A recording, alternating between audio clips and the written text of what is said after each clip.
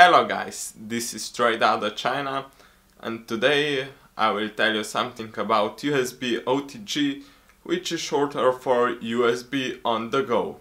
It is basically a specifications that allows your phone to be a host of a USB device. It means that you can plug your USB devices directly into your mobile phone or a tablet. For that we have USB OTG adapters. They come in a variety of shapes, but usually the one end goes into your phone and the other end has a full-size USB port. Here I have two OTG adapters and I will show you how they look and how they work.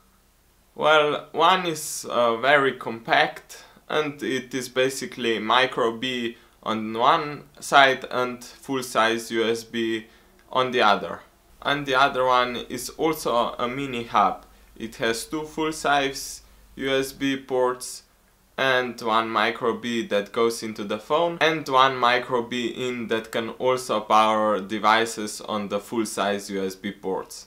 So let's plug in this keyboard with touchpad to see how it works. As we can see, it works pretty seamlessly, and that is because many devices are natively supported by Android.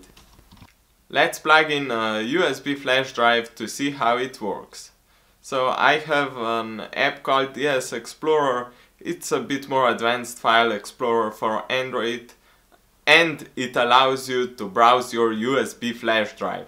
You can also transfer files between your phone and USB flash drive, but I wouldn't recommend doing that for bigger files because the transfer speed, well, they aren't the fastest.